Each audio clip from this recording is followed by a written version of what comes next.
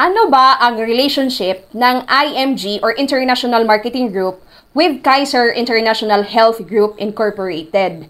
Ang IMG, siya po ang exclusive broker ng Kaiser International Healthgroup. Ano ba ang IMG? IMG is a financial education company. IMG is a financial distribution company. IMG is a membership platform company. At dahil IMG is a financial distribution company, ang isa sa mga kumpanya na kanyang dinidistribute ay ang Kaiser International Healthgroup, na kung saan ang Kaiser ito yung nagpo-provide na mga healthcare products sa mga IMG members. Kaya kung ikaw isang IMG member, meron kang access or ikaw ay maaaring makapag-avail ng Kaiser products sa isang IMG member only. Hindi pwedeng dumiretso sa Kaiser dahil nga ang exclusive broker of Kaiser ay IMG. At ang Kaiser, katulad na lamang nitong isang product nila na Ultimate Kaiser Health Builder, ito po ay isang long-term health saving plan na kung saan 7 taon pag-iipunan at magmamature on the 20th year. And this saving program, this gives you a 3-in-1.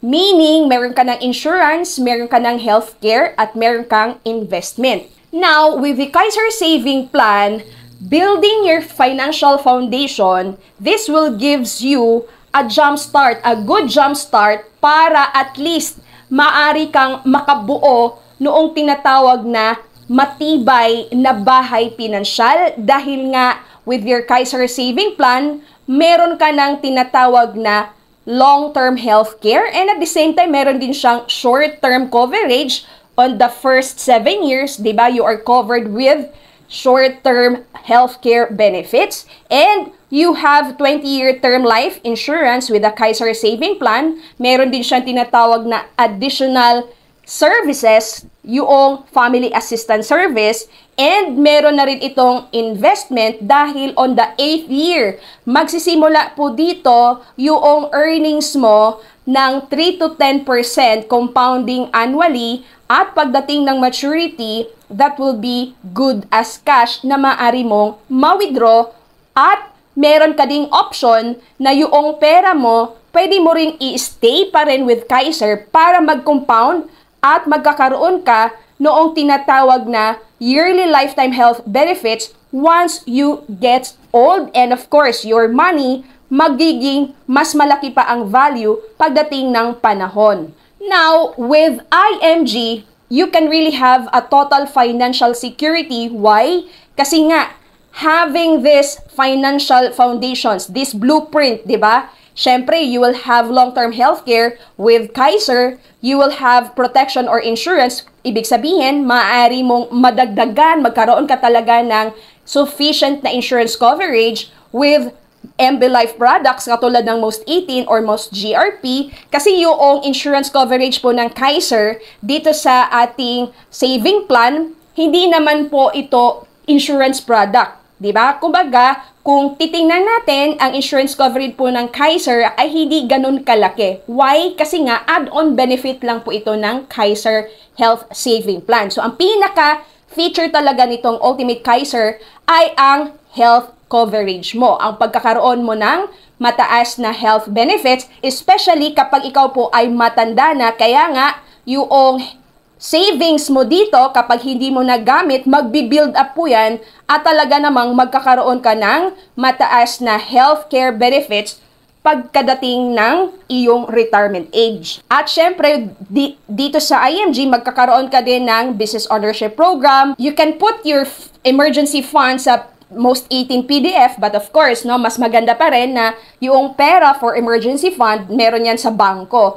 At syempre, for investment, though sa Kaiser Saving Plan mo, meron ka na ring savings doon, meron ka na ring investment doon, pero meron ding mga supplemental na mga companies na maaari mong ma-open, na maaari mong magkaroon ng access, magkaroon ka ng access, katulad ng mutual funds, di ba? May 6 na mutual funds na maaari mong mag-open ka ng account with IMG, and of course, you can do stock market investing with with My Trade, and of course, you can have real estate investment with SMDC, Ayala Land, or DMCI. So with IMG, malawak yung maaari mong gawin. Kasi nga, if you are an IMG member, you have the benefits of having an access to all of this company. Ngayon, ang tanong, automatic ba kung mag-IMG member? Of course, di ba, kapag mag-IMG member ka, meron kang enrollment fee of 5,500 kung nasa Pilipinas ka, or more than 9,000 or around 10,000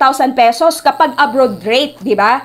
Ngayon, kapag ka mag-enroll ka for IMG member, whatever rate ang kinuha mo, Philippine rate man yan or abroad rate, syempre, ang tanong, meron ka na ba kaagad na Kaiser Saving Plan?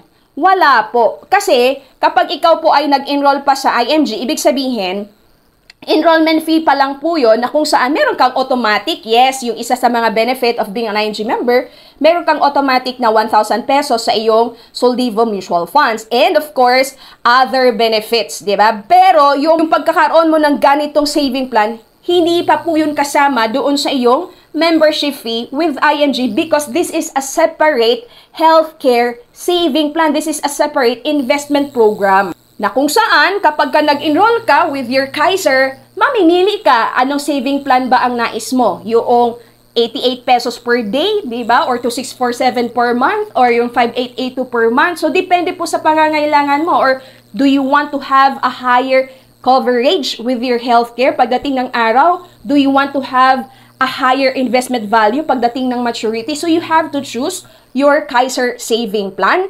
At once na na-apply ka and syempre nag-payment ka at na-approve na yung policy mo, you will have a separate portal na katulad nito. Ngayon, ano bang advantage kung IMG member ka at may saving program aside sa nasimulan mo na yung solid financial foundation mo?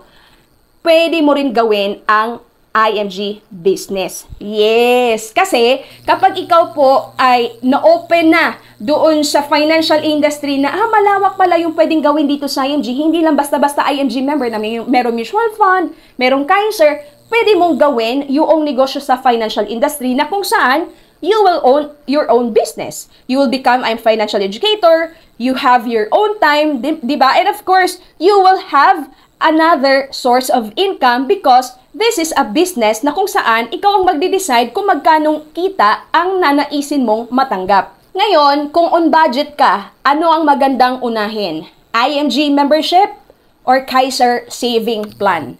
Ang sagot po dito ay depende kung ano ang need mo. Yes, kasi noong katulad ko, nagsimula talaga ako with Kaiser Saving Plan kasi I need to have insurance coverage kahit papano, healthcare, and at the same time, savings na agad. Kasi nga, 3-in-1 na kaagad ang Kaiser Saving Plan.